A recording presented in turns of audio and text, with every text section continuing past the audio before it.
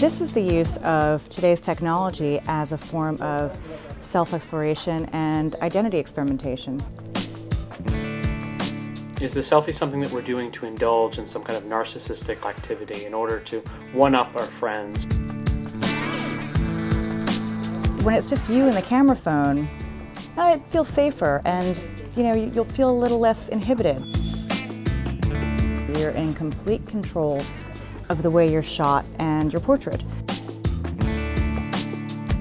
The negative view of the selfie.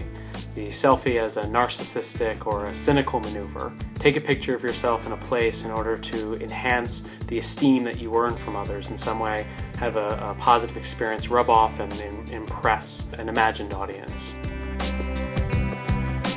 What selfies allow you to do is to connect with objects or connect with other people through positive experiences. And this really feeds into one of the deepest, most fundamental aspects of human nature, something called relatedness need satisfaction, the need to belong.